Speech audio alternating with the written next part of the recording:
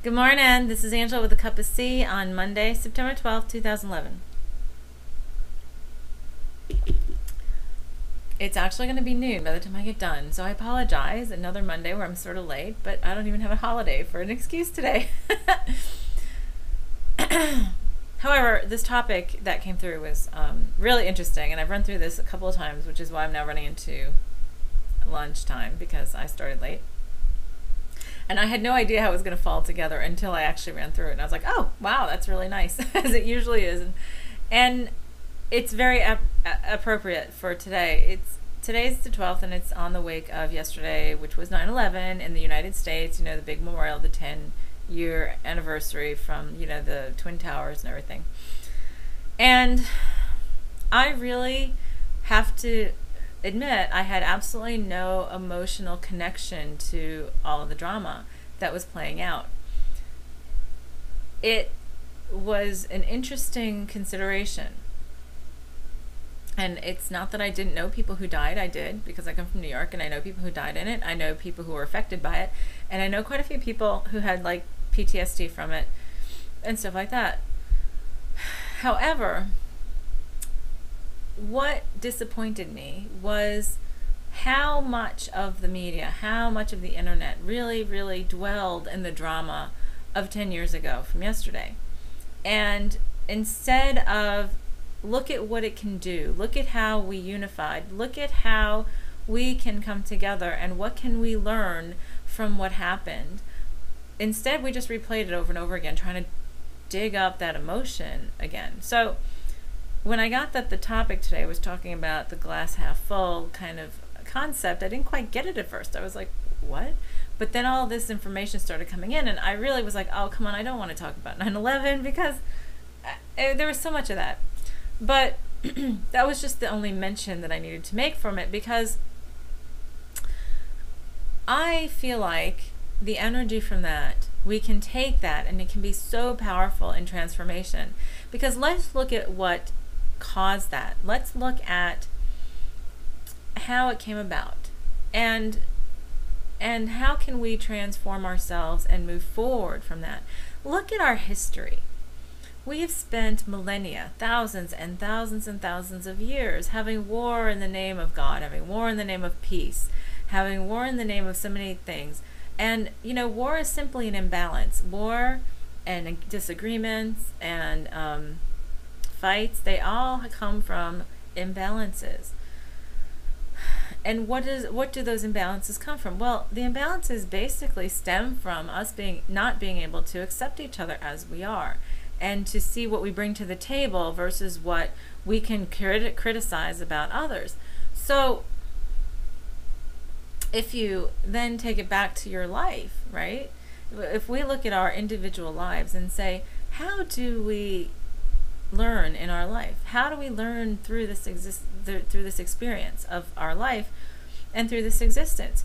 We wanted to come and experience to create and learn a bunch of lessons. And so when we experience something, the best and highest thing we can do is to pull from it what we can learn, what we learned from the experience, and then moving forward, how we can move to the next level, right? To eliminate the need for that experience and to take it up to the next level. Again, we're going up the mountain. We're all taking that spiritual journey to enlightenment. We're trying to get to that Earth 2.0.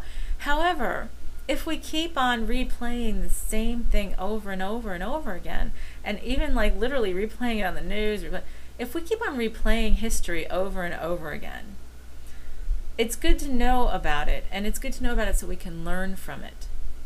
But it seems we haven't learned, we have yet to learn that lesson on war isn't bringing us any progress. It's just bringing more war. And if you take that down to our microcosm, like individual lives, and say, well, if I did the same thing over and over again, okay, how many times do you know people who've had the same relationship over and over again with different people, and that they get into the same bad spot every single time? Well, because they haven't learned their lesson. They do it again and again and again. So if instead we stop and say, what did we learn from this? And what is the most positive thing we can pull out of it? What can we extract from it? So that it wasn't in vain, and so that we can have better experiences moving forward. That to me would be the glass half full. That would be, how do we fill the glass with beauty and fun and enlightenment and acceptance? Because the key here is we are remembering, we're coming back to remembering that we're all one, right? So that means all of us, every single one of us, regardless of where we are, of what we believe in, of where we live and what we do, we are all one. And part of the experience is that we're all, since we're all part of the same thing, these are all different aspects of ourselves. So, you know, we have these 2 to 3 trillion cells in our body, right? And our liver cell doesn't say to our heart cell, oh, I just don't understand you. You just don't have it right. All you do is you want to beat to your own drum, literally, ha ha ha, right? and you know, I do all this important filtering work, and you beat. You just you're rotating the blood around, whatever. But I am so much more important. I'm so much better. I'm right, and you are wrong. Okay, so therefore, I'm going to kill you. I'm going to take you out. Well, guess what happens? No heart, no body. No heart, no existence. No living or whatever. So, again, as I've said this so many times, as above, so below, as below, so above. Let's spread that out a little bit. We are all a part of, let's just even take it to the organism of the earth. We are all part of the organism of the earth. And look at what our fighting, and look at what we are doing to our planet, because we are failing to learn the lesson, or we have failed to this point of learning the lesson of acceptance and of love, and of learning how to bring what everybody has as individuals to the table, and what is the best and highest of a situation. And instead, we've chosen to, in many respects, as a world, to look at like the glass half empty, and oh well, yeah, you just don't know what you're talking about, and we're right, you're wrong, so therefore we're going to take you over, and we're going to tell you how to do things. And that's happened in so many civilizations for thousands and thousands of years. So here's the key. Can we step past this part of evolution? Can we finally get there? Can we say, we are all part of one. You are a part of me. And therefore, if I can accept you as you are, then I'm accepting myself, and I love myself. So, you know, I had posted up on my Facebook page yesterday that, you know, pick one prejudice in your life and look at it, dust it off, look at it, find out within your ego why you have that prejudice, and then release it. And, you know, it's funny, everybody has them. Yeah, my youngest, who's 13, she said to me, I don't have any prejudices, you know, I don't care how anybody is, I just, you know, like them as they are, which is wonderful. And I was so proud. I said, yeah, but there are some. How many, when in your life, and she did come up with something a couple hours later, and she said, well, God, I hate people who blah, blah, blah. And I said, there's your prejudice right there. She just looked at me. Because it doesn't, yes, it can be religion, it can be culture, it can be race, or color, or gender, or sexual orientation, or red hair, or black hair, or blonde hair, or tall people, short people, you know, heavy or thin, or poor or wealthy.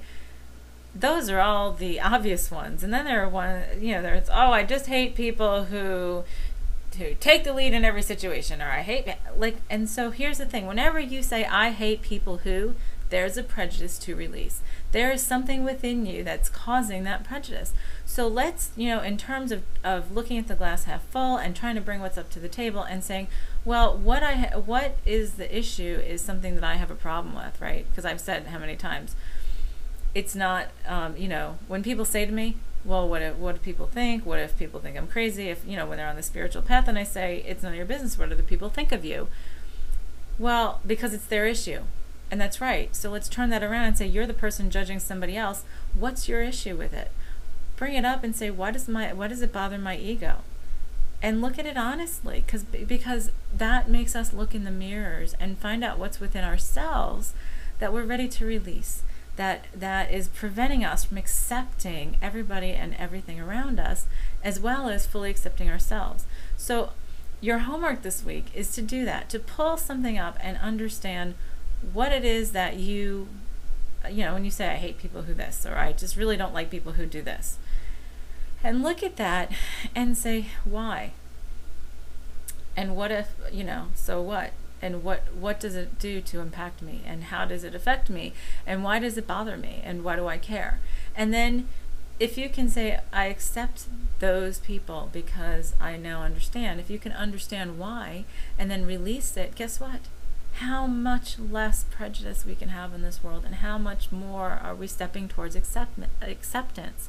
So that's it for today. And truly this week, I want you to think about that, because we're really at this point of moving forward, and we've learned so much, we remembered so much, and now the key is to getting past our really big blind spots that we've had in this whole existence, so that we can actually get to that enlightenment to Earth 2.0. So on that, have a great day and have a great week. This is Angela with a Cup of Tea.